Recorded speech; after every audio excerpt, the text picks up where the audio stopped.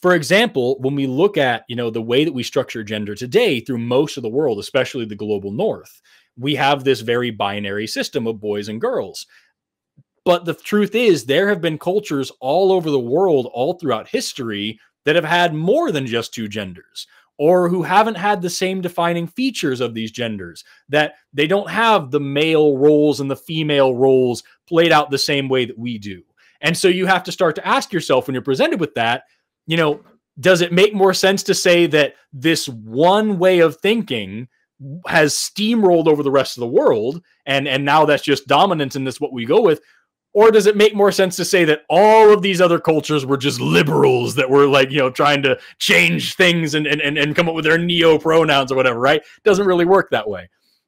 And so the simple fact is, sex and gender and sexuality are completely disjointed from each other. They're completely different things.